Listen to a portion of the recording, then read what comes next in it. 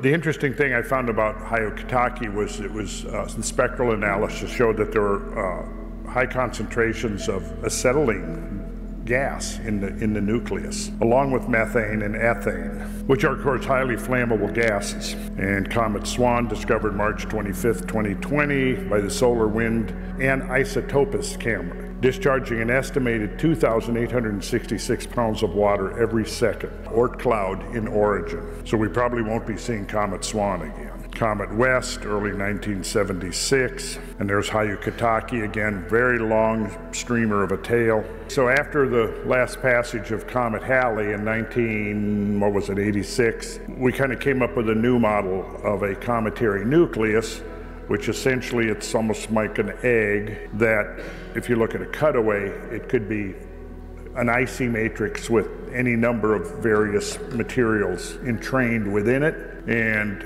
once a comet begins to come into the inner solar system, into the zone of the planets, it begins to heat up, it begins to devolatilize. It'll come in typically, often depending on perihelion passage, which is its closest passage to the sun, it'll oftentimes begin to undergo a process of disintegration. And when it does that, it gives birth to meteor streams. And then the Earth crosses meteor streams regularly. There's probably a dozen of them or so every year that the Earth crosses.